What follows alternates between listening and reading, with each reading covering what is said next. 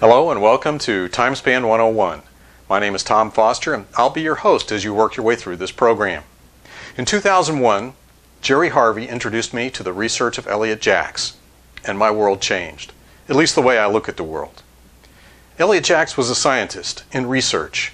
He was looking for answers to questions about the way we live our working lives.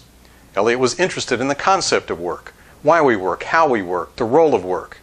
He was also curious about the way we work together in companies in the pursuit of goals and objectives. This program is to make that same introduction to you.